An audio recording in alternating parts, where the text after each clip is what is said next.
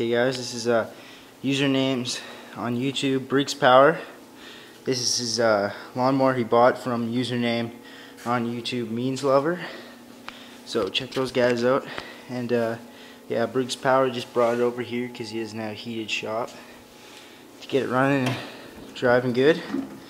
It's got a 12-horse brakes on it, cast iron sleeve, so it's a good motor. We got it running and everything.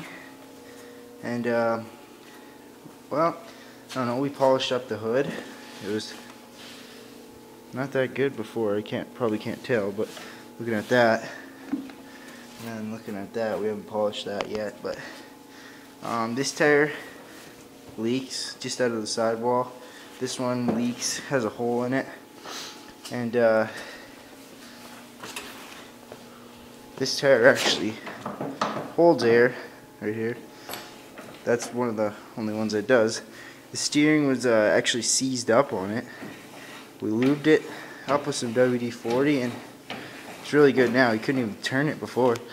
That wheel is off right now because the tire isn't really on the rim. So we're gonna get a tire machine on it, put it on a tire machine and get that rubber on. The steering here was, probably can't see, the bolt on there was loose, so we had to tighten that up. Works a lot better too, steering. And it's a 5-speed transmission, transaxle.